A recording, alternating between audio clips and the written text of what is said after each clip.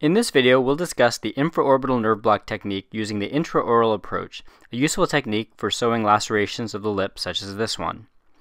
The infraorbital nerve territory includes the lower eyelid, the skin of the midface region and part of the nose, as well as the upper lip on the ipsilateral side.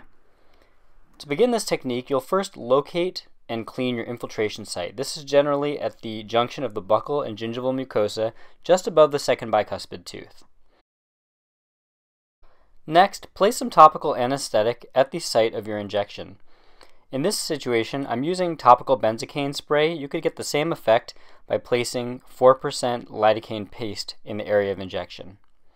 The next step is to locate and palpate your infraorbital foramen. This is the site of the exit of the infraorbital nerve from the maxillary part of the face. Once you've located that foramen with your index or middle finger, you want to keep a finger there in order to have a sense of where your needle is headed. I then use my thumb to retract the lip, and I inject about 0.5 centimeters from the edge of the gingival mucosa through the buccal mucosa up toward the infraorbital foramen without actually injecting within the foramen or going beyond that border.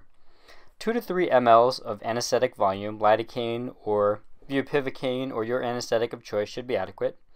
After you retract that needle, you'll massage the area of the foramen in order to make sure you get good infiltration of that anesthetic around the exit site of the nerve.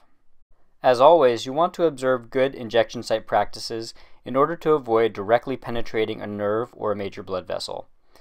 When performed correctly, this technique will allow excellent anesthesia of the facial region shown above, which will allow for painless repair of lacerations such as this.